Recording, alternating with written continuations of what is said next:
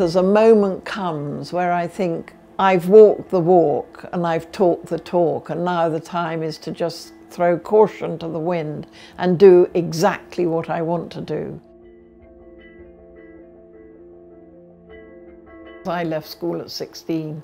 It was quite normal to go to art school at 16 in the 60s and 50s, you know.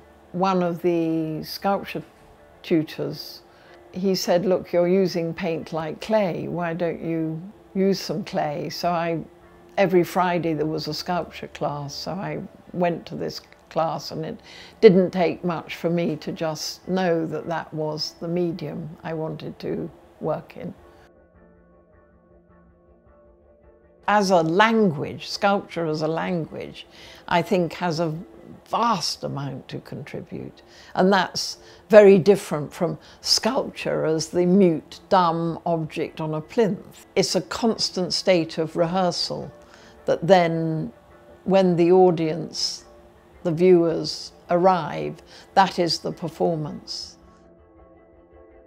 I think artists don't stop evolving. I mean, the energy to keep on trying to make things be surprising and exciting isn't going to wither on the vine. And I think a lot of artists of my age feel that.